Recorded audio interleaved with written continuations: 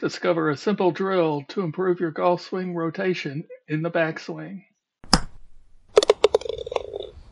Here's an easy way to learn how to take a backswing and get into the correct position.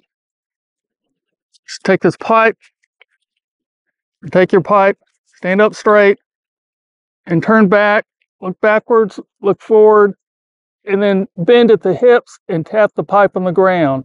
Notice where it's looking, where it tapped, just turn back, and put the pipe in the same spot.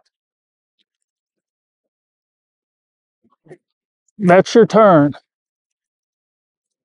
It's an easy way to learn how to make your back turn. Then we'll try it from the side. Turn, look all the way back, look forward, tap the pipe, and then turn back forward and turn back. Put the pipe right back where it was.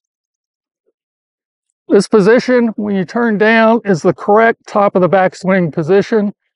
You just bend your hips forward, touch the pipe to the ground. Now you know what it's like to be in the correct top of the backswing position as far as your body's concerned. Just turn it back and forward, put the pipe in the same spot. Use that drill and do it 1,000 times if you have to, but become comfortable with turning back and getting into the correct top of the backswing position. Your back turn is not an arm movement, it is a body movement. Mostly it's moving your shoulders, actually.